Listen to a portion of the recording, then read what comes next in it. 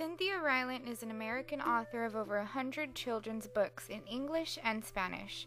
She writes for children of all ages, in fiction, nonfiction, and poetry. Cynthia Rylant was born on June 6, 1954 in Hopewell, Virginia. Her parents divorced when she was only 4 years old, and she went to live with her grandparents in Cool Ridge, West Virginia. It was somewhat of a tough living for she and her grandparents. They did not have electricity or running water, so Rylant was always outside running about and finding fun things to do. When her mother finished nursing school, she moved back in with her in Beaver, West Virginia. This is where Rylant grew up and went to school, and even though it was not a perfect childhood, it was where most of the inspirations for her stories came from. In a short autobiography, Rylant stated, "Growing up, I loved comic books, cats and dogs, pajama parties, and the Beatles. I wasn't very creative. Playing is still the greatest training you can have, I think, for being a writer. It helps you to love life, it helps you to relax, and it helps you to cook up interesting stuff in your head." Cynthia Rylant has always been one of my favorite authors. I loved her since I was just a little girl. The biggest thing that now draws me to Rylant is how much she loves animals. You will find many in her books. She has said that taking walks with her dogs is her favorite pastime, and it is the main thing that helps her with her thinking and her writing. I can definitely relate to her. Rylant attended Morris Harvey College in 1975 and earned a bachelor's degree. She then attended Marshall University in 1976 and earned her master's degree. Rylant was then able to find a job in her field after she finished college, so she first worked as a waitress and then as a librarian. It was then when she was 23 years old that she was introduced to her first children's book. On her website, Rylant stated, "Believe it or not, I really didn't know about children's books until I grew up. Where I lived in West Virginia, there wasn't a library nearby, and my school didn't have a library, so I read comic books and Nancy Drew books, which I bought myself." While working in the library, Rylant fell in love with children's books and would spend hours at night reading as much as she could. It was then that she knew she wanted to be an author and write children's books of her own. In 1982, Cynthia Rylant published her first children's picture book, When I Was Young in the Mountains. This book only took her 1 hour to write, and it became a quick hit and a much-loved book to this day. When I Was Young in the Mountains is a Caldecott Honor Award book, and is based on her life with her grandparents. In the story, she tells us about some of her most vivid memories, and the illustrations follow along with the text so wonderfully, they make you feel as if you are right there reliving her childhood with her. From then on, she continued to write wonderful stories for children and young adults alike. She is the author of contemporary novels and historical fiction for young adults, middle grade fiction and fantasy, lyrical prose poems, beginning readers, collections of short stories, volumes of poetry and verse, books of prayers and blessings, 2 autobiographies, and of course, picture books. She once said, "I like writing picture books because that medium gives me a chance to capture in a brief space what I consider life's profound experiences. Grandmother crying at a swimming hole baptism, a family planting a garden together, relatives coming for a visit.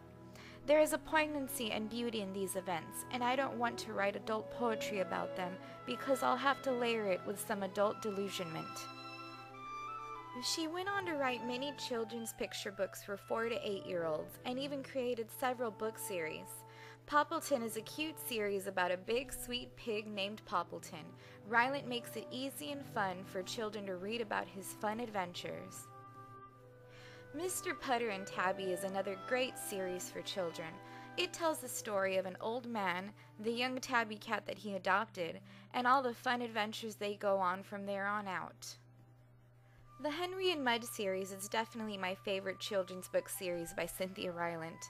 As many of y'all know, I'm crazy about dogs, and as a young girl I had almost all of the books from this series. There is nothing more wonderful than having a big dog as your buddy when you're a small child. Henry and Mudge is about a little boy who didn't have any brothers or sisters or friends on his street to play with.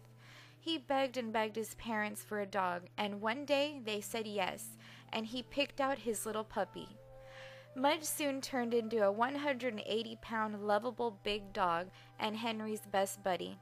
The series tell about all the fun adventures Henry and Mudge go on, and how happy Henry is to finally have a best friend by his side every day.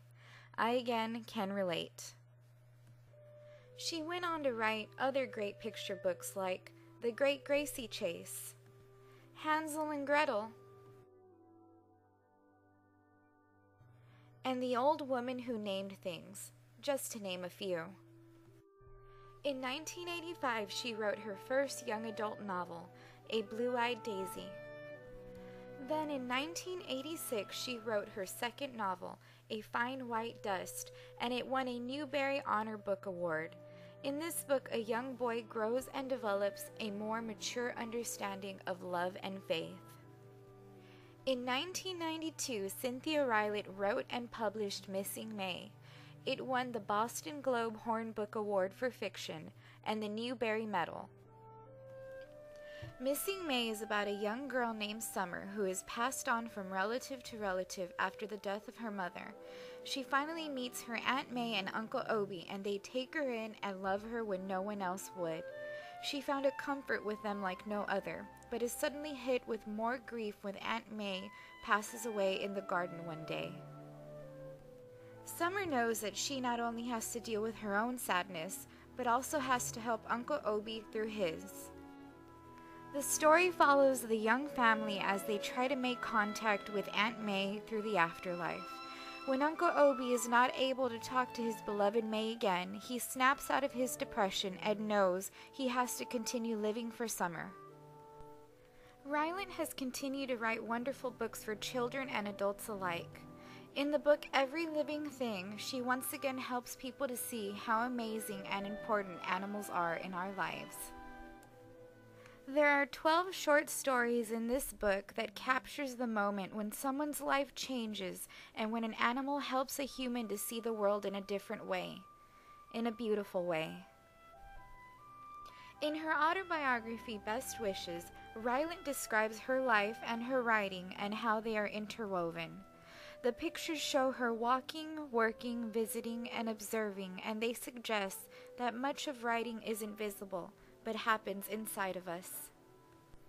In 1995, Cynthia Rylant wrote and illustrated my favorite book to date, Dog Heaven. Dog Heaven is a touching read for any dog lover, child or adult.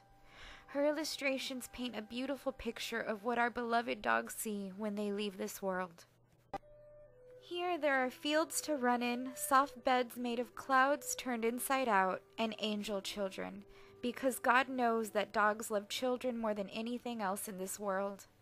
I recently lost my beloved 15-year-old dachshund Bingo, and it comforts me to read Rylant's book and picture Bingo as a young pup once again, running around in dog heaven.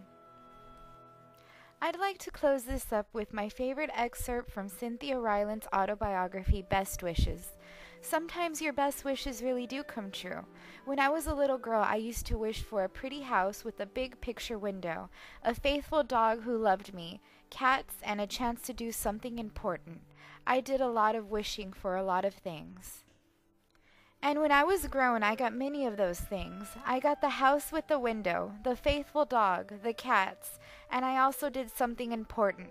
I became a writer. Writing has given me a sense of self-worth that I didn't have my whole childhood. I'm really proud of that.